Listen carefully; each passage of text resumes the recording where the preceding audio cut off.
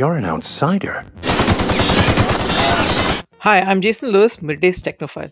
This video is all about The Outer Worlds, an RPG game that finds humor and hope in a bleak futuristic world run by evil corporations. Fantastic. The Outer Worlds starts with an inspiring advertisement of a futuristic colony called the Halcyon, only to cut to an abandoned spacecraft full of recruits just like yourself.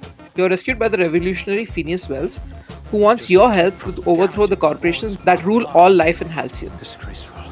It sounds a bit bleak, and it is, but the game is much more than its premise. Initiate skip jump. Once you get your attributes, temperaments, skills, and looks sorted, the game throws you head first onto the surface of an alien planet, where it teaches you the basics of survival, combat, and interactions. The writing and the humor are sharp from the get-go, and interacting with people and your ship are a treat.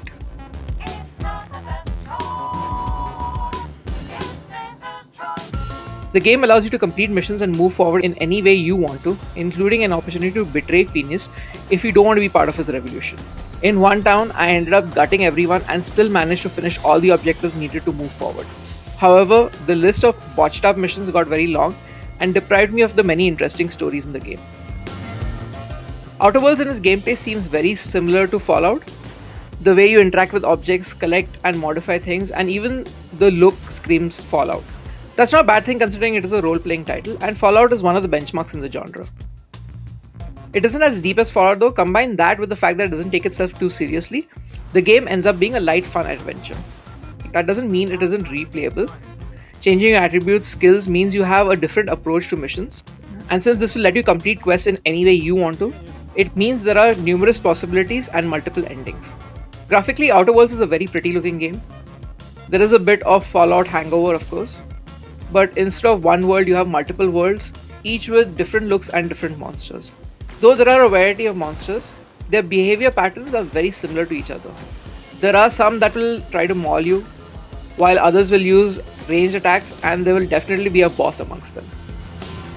The Marauders, who are basically space pirates, follow a similar setup as the monsters in the game, except they have guns and robots. The combat in the easiest mode was more for fun than throwing any sort of challenge at you. It merely existed so you can have something to do while moving from one location to the other. I would recommend going at least one level above the easiest mode even if you are new at this. The citizens of Outer World are surprisingly cheery for people who are oppressed. They seem to internalize their suffering and guilt when they fall sick or miss work or payments. Sorry. Business has been slow. Anything to occupy the time. The game puts you in many situations where you have to take advantage of this colonist to earn money or complete quests. It feels very wrong, and the decisions are made harder as these are choices and not necessity. I guess the developers wanted you to feel that while you're playing the game. Outer Worlds is a solid role-playing game with a very good main story featuring great writing. It's a perfect addition to any RPG fans collection, and it's not to be missed, especially if you're a fan of the Fallout series.